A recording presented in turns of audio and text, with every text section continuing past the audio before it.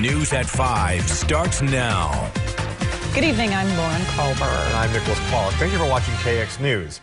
In tonight's top story, job fears in McLean County. Rumors are swirling regarding the future of one of North Dakota's cleanest power plants. KX News reporter Robert Sir went to Underwood, where people are already on edge. Between Underwood and Washburn lies Great River Energy's Coal Creek Power Plant. It's one of several coal-fired facilities that dot the North Dakota landscape. But with Great River Energy dealing with financial difficulties, the future of this plant could be in jeopardy. Be devastating. From Minot to Bismarck and all points west and east, it'll be a huge loss. That's the general sentiment people here in Underwood have about the rumors regarding what may or may not happen with the Coal Creek station. Great River Energy told employees at a meeting in late January in Minnesota about financial issues facing the plant, which sent rumors of a possible closure spreading like wildfire. Leon Weisenberger is the mayor of Underwood and knows about mining firsthand. He works at the Freedom Mine near Beulah. He says a plant closure could spell the end of his town. I don't know that it could survive. There's a lot of cash flow here through the mine and the plant. I think Underwood, Washburn, Turtle Lake, you're looking at ghost towns. Several residents I spoke with echoed his thoughts. I hope it doesn't, but it would be, I mean, not just Underwood. I mean, it would hit all these small communities around here. It would affect the whole county. It'd be tough.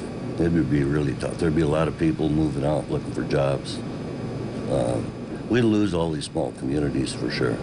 It'd be totally devastating.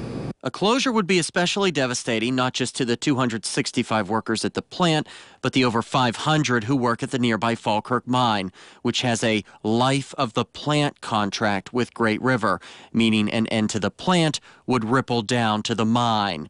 Falkirk mines lignite coal for Coal Creek. Steve Van Dyke with the Lignite Energy Council says the loss of Coal Creek would be a huge blow. Since 1988, basically in North Dakota, the lignite industry has been the old faithful of industries. We've produced about 30 million tons every year. We've paid the state about $100 million. So to lose an asset like that, would really be a loss to the state of North Dakota. Great River Energy says it's putting together 13 teams to look at solutions for the plant, as well as conducting an analysis of the economic conditions facing Coal Creek, and any changes regarding the station will be announced at the appropriate time. But the cloud of uncertainty already hangs over hundreds of people's heads, and Mayor Weisenberger says it's starting to affect their day-to-day lives. A lot of people in town are, I have talked to them that they can't sleep at night, worried about when they go to work, if what's going to be there for them, if they're going to have a meeting stating that they have a year left, they have 2 years left, or months, just a few months. They don't know. A lot of these plants and mines can be shut down almost overnight. Reporting for KX News in Underwood, I'm Robert Sir.